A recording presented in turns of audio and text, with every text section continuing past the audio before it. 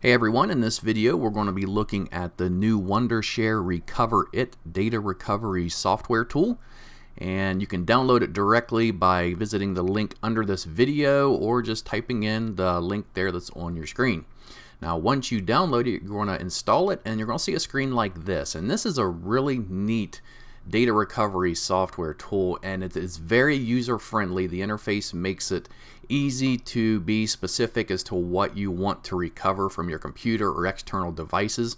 And so what I'm going to do is just kind of give you a brief RecoverIt review and show you how the product works and kind of give you a demo of it. So here we are right now at the software. Now this is a free trial version you can download from that link that's under this video. And then what it's going to do is you can go ahead and use it to find out what files you can recover from your hard drive, your recycle bin, whatever it is you're trying to recover data from. And then from that point on, you can choose whether you want to purchase the software to actually recover those files. The price, I believe, is around $39 or $49 for PC. And the RecoverIt Mac version, I think, is $59 or $69. It'll be available there on the website when you go there and check it out. And I think they have business versions of it as well. And so here we are at the main interface, and you can see right here different options you can choose to recover files, such as right here, deleted files recovery. And if you hover over it, it'll tell you that this option will allow you to recover accidental deleted files, shift deleted files, or power failures. You can also recover files from your recycle bin. If you emptied it and lost all those files, you can get those back. Formatted disk recovery, a lost partition. If you deleted your hard drive partition, a hidden partition, lost partition, or resized partition, this option will allow you to recover those files, as well as external devices such as memory card recovery, a USB flash drive recovery, external hard drive, and other removable devices that you can attach to your computer. There's also a virus attack data recovery, a system crash data recovery, or boot failure if your files got deleted or lost from some kind of a system crash or boot failure. Or you can just choose the all-around data recovery, which will work for anything and everything. So for this example, I'm just going to go ahead and click that option. Next, it's going to show me all of my hard drives, my external devices, and things that are connected to my computer that it will search and scan and show me what can be recovered. So you can see here I have a few drives here, and I have some external drives and some partitions. So what I'm going to do is just click on this storage one I have right here and click Start.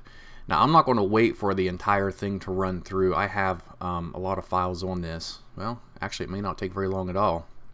There, slow down. Okay, you can see it's already found 88,000 files, so there's a lot of files on this drive. And so it's going to go through and read all these files, and then it's going to go through and read all the sectors to try to find out exactly what can be recovered or not. Now, once this is done, you can go over here and you can pause it or you can stop it. I'm going to go ahead and stop it. And you can choose from the tree view, you can kind of dig down deeper into each folder, and you can see the count of how many files are within each folder to find out what can be recovered. Or you can choose the files view, and you can view the files based upon their extensions or what type of file they are, such as a photo, video, audio. And so if I was to go to photo, you'll see there's over 38,000 of them. And then you can go down into each one of these and choose the type of file. So if you know exactly what you're looking for and the extension, it makes it a lot easier to try to find these files. And you can click on it and it'll bring up the folders, and then you can double click on the folders and it'll open up and show you those files. For videos, we can let's go to click on MP4s. And if you double click, you'll see right here where it's giving me all these options of files that I can recover. And then also there's an option here that allows you to choose based upon the date. So if it's something you just deleted today, it'll show that up here. If it's something recent month, or you can choose to customize. It kind of gives you this option to, because if you got hundreds, thousands, tens of thousands of files, it makes it a lot easier just to filter and try to find what you're looking for. Now down here in the bottom right, you're going to see that there's a little block here with 4 squares. If you click that, it's going to bring up and show you actual thumbnails and images of these files so you can see if they can be recovered or not. Now obviously with videos it's not going to show you that, but if we was to go to something like documents and text files, you'll see here that it kind of gives you a preview that shows you the text within these text files, so you know that they can be recovered. Now sometimes you'll see a file that may look so anyway, but if you can see this here, it's kind of gibberish, the letters and stuff that's on this, and so basically a file like this cannot be recovered. But if you can read the text on it and it makes sense, those are the files that can be recovered. And so you can see here I have tens of thousands of these files.